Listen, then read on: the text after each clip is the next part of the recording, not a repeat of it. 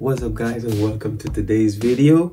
I have something special for you guys today. We're actually going to remake the song Butter by BTS, Korean pop, featuring Megan the Stallion. It's a pop track, Korean pop. It's a really good track, and I'm going to show you how I remade it from the start to the finish. If you follow along the steps, you'll be able to learn some of the tips and tricks that I use to create this track and incorporate it into your own production. Alright, don't forget to like and subscribe to the channel, and once I could get up to 100 likes, I will release these files absolutely free. So let's go.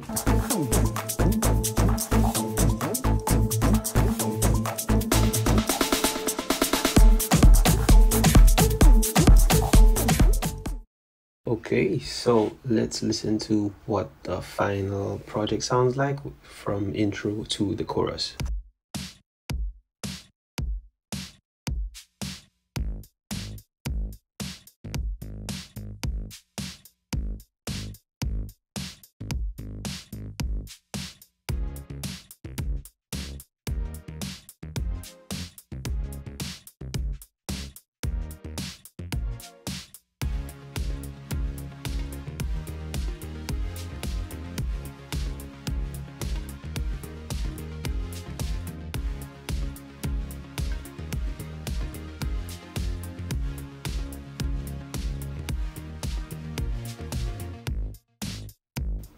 Okay, and that's that. So let's break down the entire track starting from the drums.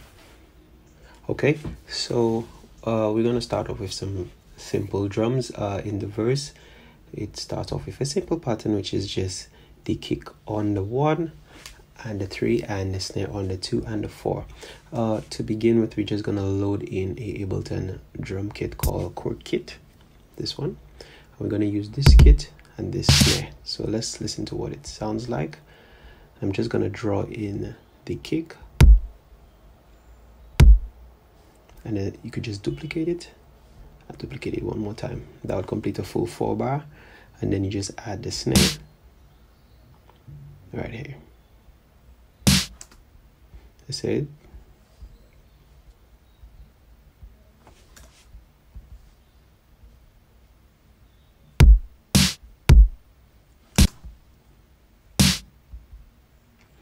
Then what you do is just copy this all the way to the end.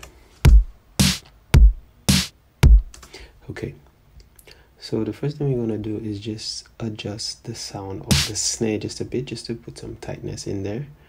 So you open up the sample, and you're just going to just change the pitch, transpose it just a little. Let's bring it up just a little.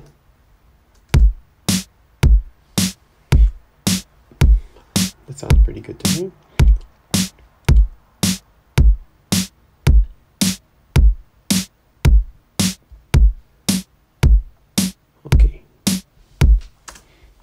Okay, so it sounds pretty good.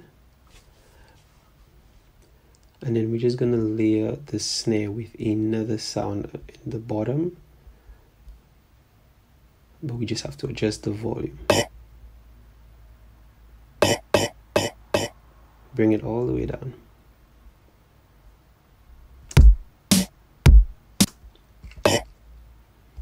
Just bring it all the way to the bottom. And then you do the same thing. You copy and paste it to the end of the full bar.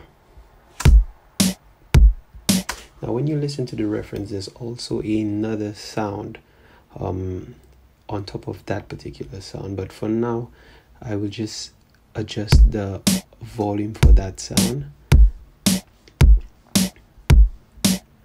Just cut it up a bit so it's there, but it's underneath the mix. Okay, so if you listen to the track itself, the reference track, as I listen, I could tell that there's something hitting just after the main snare, but it's a bit late. So I'm just gonna go through these sounds. It's in another kit from Ableton called that Feel Kit, and I'm just gonna just see what sound I could use as a starting point. Okay, so I kind of like the back end of this snare, so what I'm going to do, I'm just going to drag these two arrows from where the snare sounds hits. That sounds pretty good. And then I'm just gonna just draw in where the pattern's supposed to fall in.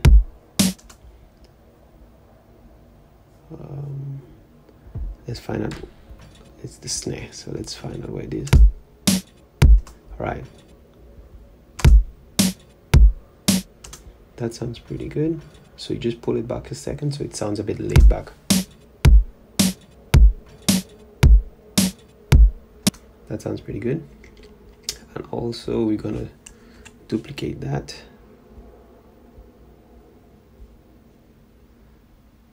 And also there's a shaker. If we could find the shaker, there's also a shaker.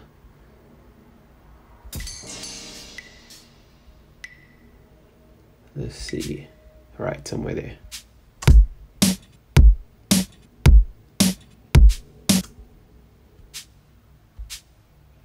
Just find out where the right place is.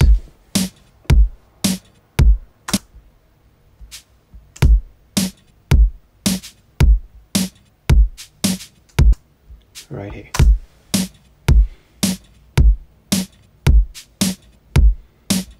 So that sounds pretty good. Let's just adjust the volume. Okay, so that's the verse. But in the chorus for that song, the pre-chorus, sorry, we have a hi-hat kicking in. So what I'm gonna do, I'm just gonna copy that same pattern, press Option key and copy it down, and then I'm just gonna copy the same pattern all the way down to the chorus. And then in the pre-chorus, I'm just gonna look for a hi-hat pattern sound from the Ableton drums, and then I'm just gonna add that pattern right in. So let's see where it's right here. Let's see.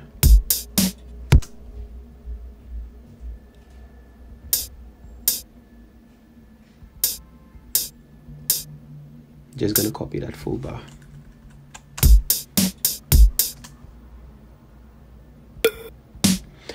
Now make sure that's the sound that you're looking for.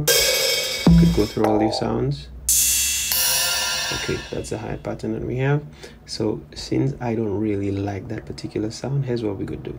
We're gonna just adjust the way the sound can come out through the mix, just altering a bit of parameters. So let's find the sound itself. It's here. Gonna select it. We're just gonna cut on the length, and then we could add a equalizer effect onto it.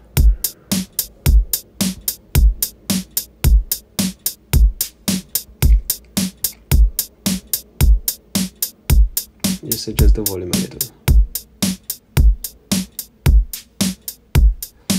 It sounds a bit rigid, so the trick to having your hi-hat sound a little better, you adjust the volume of every other. Bring it a bit lower. So that way you could have a push feel kind of swing to it, instead of keeping all of them at the same velocities. Just like this. So you go in each one and then you just adjust it. And then the next time I play it, you could tell it has a different sort of feel, a more humanistic vibe to it. Okay.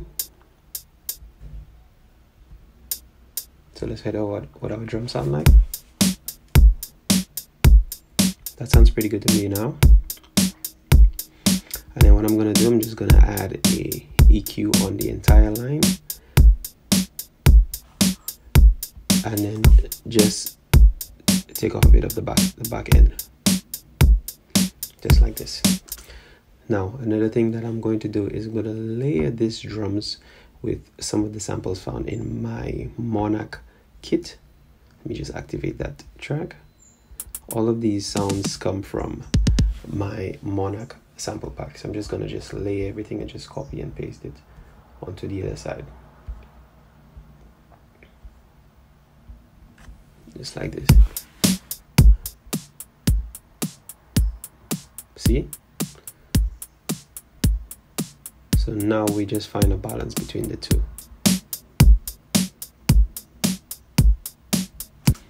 Okay, I'm gonna copy this as well. So we have this. I also could tell that there's a loop running in the back. So what I'm gonna do, I'm just gonna add a loop that I already have here. Let's take a listen to what the loop itself sounds like. Okay, and I'm just gonna show you the process that I added to the loop. So of course I loaded equalizer, take off some of the bottom end, added some overdrive just to add some distortion, and added some erosion just to give it some air. I added the drum bus as well, and then also you add a glue compressor that would add some smack to it, and add a BT spreader. And the trick to having it the rhythm pattern for the loop is to add a gate. Once you add the gate, I added a sidechain on the gate into the drums. So that means once the drums hit, that's when the gate is gonna open and have the sound for the loop come through the mix. Just so it sounds just like this. Just gonna copy and paste this here. See? Now, what we could do now, we just highlight everything and we group the tracks. And then all we do, we add some EQ, cut a little bit of the bottom end, not too much, just a little. And then we add a drum bus on there. Add some drive, some crunch, just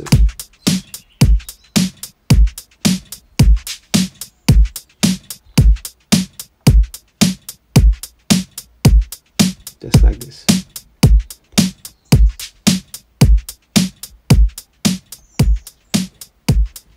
And you just balance it out. So next thing we're gonna do is just add some bass. Okay, so now we're gonna work on the bass. So I already went ahead and I added a simple bass line. For the verse, we have something, just one note basically, and I'm using a sound from Ableton called bass floor bounce. So let's listen. This is what the raw bass sounds like, right? So I'm just gonna go ahead and just shape some of these filters into what I want.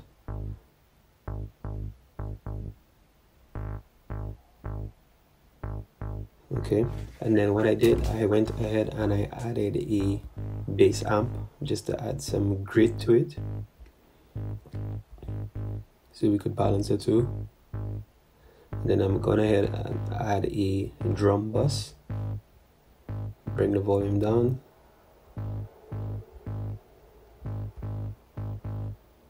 And then I could have the note sustain or cut off a bit. Add a little bit of boom. And then I'm having some EQ and just take off a little bit of the bottom ends.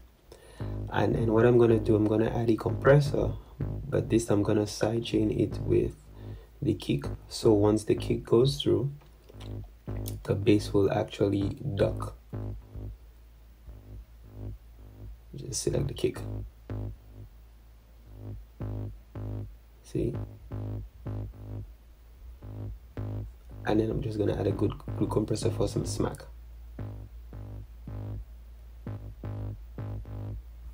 So let's listen to what it sounds like.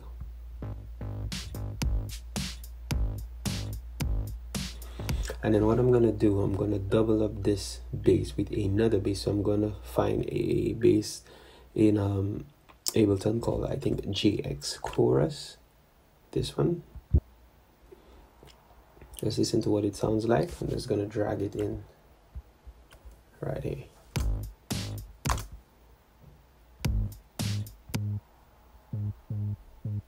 So it's a simple bass. Just gonna add some overdrive to it, and of course add a bass amp. I think I'm gonna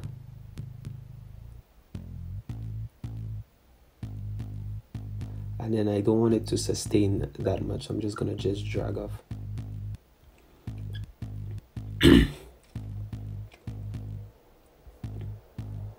if I open it up, I could adjust the pitch and sustain on that particular sound. But for now, I think it's okay here. Just gotta adjust the fade on it. Right, so it doesn't sustain that much. Okay, and then I'm gonna add a compressor and do the same thing.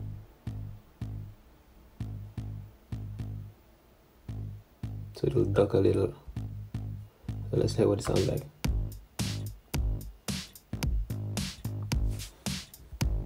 Let's listen to the pre-chorus pattern.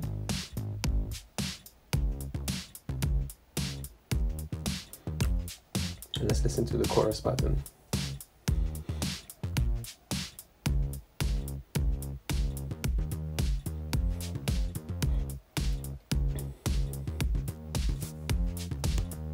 That sounds pretty good to me. So let's add some of the musical elements into that track right now.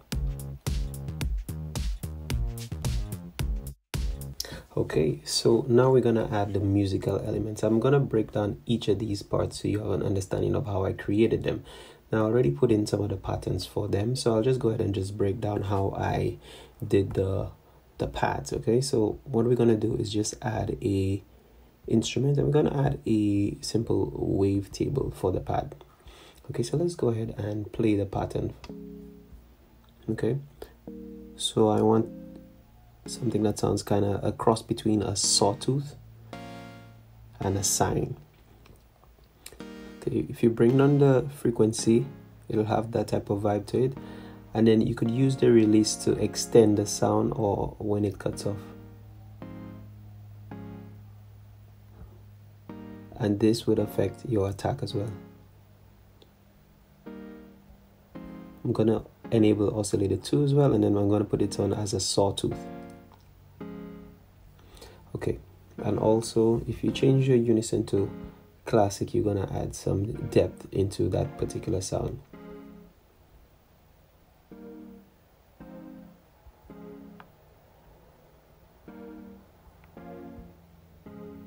So you could go ahead and just play with whatever parameters that you feel like for that particular sound. That sounds pretty good to me. So I'm just gonna add some EQ, just take off some of the bottom ends. So let's hear what it sounds like with the bass and the music.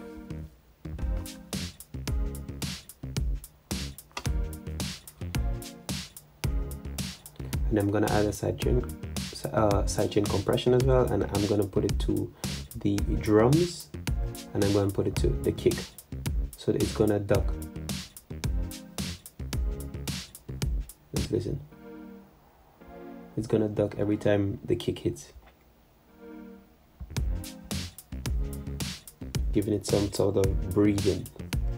Okay, the other part of the song is the chorus, where there's a lot of different instruments going in. So let me just load them one by one so you have an idea of what they're supposed to sound like. Okay, so let's listen to this one. Let's activate the channel. Let's listen to this one.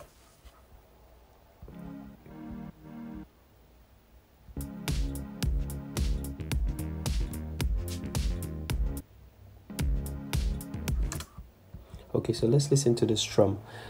Same process. I added a wave table, and this is what it sounds like after I basically went through all of the settings. I just changed the oscillator 1 and 2. This one is between a sawtooth. Just adjust the frequencies, and that was a bit about it. All I added was just some EQ, remove the bottom end, and a glue compressor for smack, and this is what it sounds like.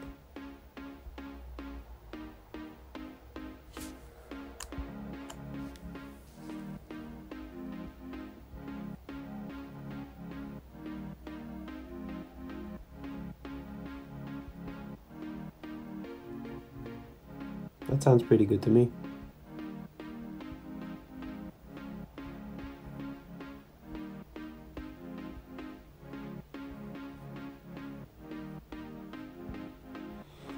Okay, and then same thing for the high pads. I use the same, copy this sound, copy it to the other side, and I just made some adjustment to the wavetable as well. Added a compressor with the sidechain, and I just got a different sound. So let's listen to it.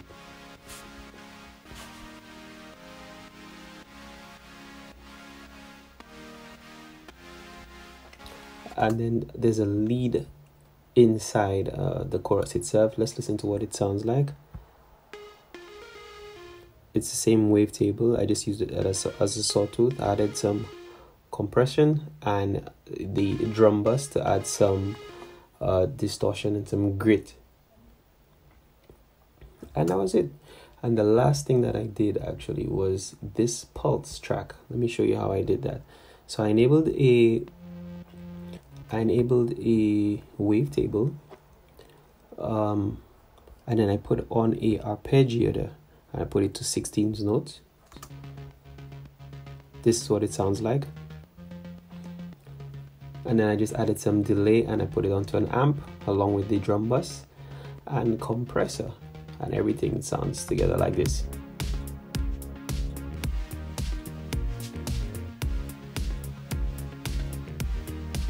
And there you have it. You have the song Butter by BTS featuring Stallion. Thank you so much for watching this tutorial. I'll see you guys later. Don't forget to like and subscribe. Peace out. Bye bye.